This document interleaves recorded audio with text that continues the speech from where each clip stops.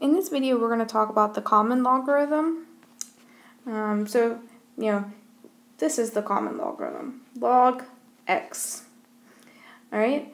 Notice I didn't put a base, right? So this is the same thing as log base 10 of x.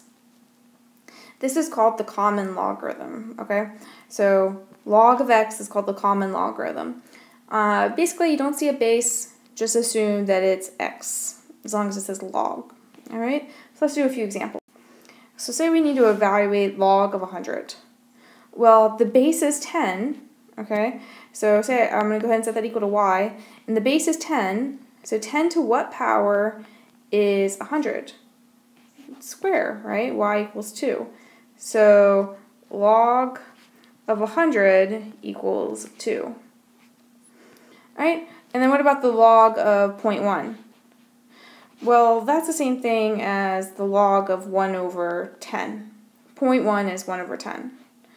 Okay?